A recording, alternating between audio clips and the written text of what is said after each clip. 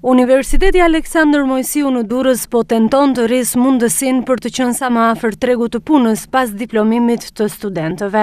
Si i vetmi institucion publik i arsimit të lartë në vend që në qendër ka kryesisht degët me profil profesional për të cilat tregu ka nevojë, nga viti në vit po rrit numrin e studentëve, ku aktualisht numëron 20.000 të tillë në 6 fakultete.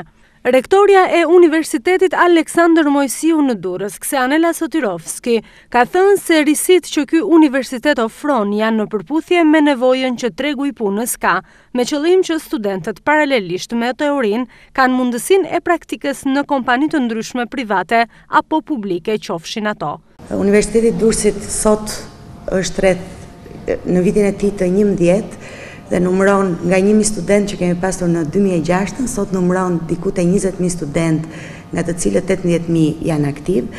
Universiteti i Durrësit vazhdon të ketë synim ruajtjen e filozofisë së hapjes së tij, jo thjesht për të qenë një universitet i ri publik në hapësirën e arsimit lartë në Shqipëri, por për të qenë një universitet i cili ofron një larmi shumë të madhe programesh studimi.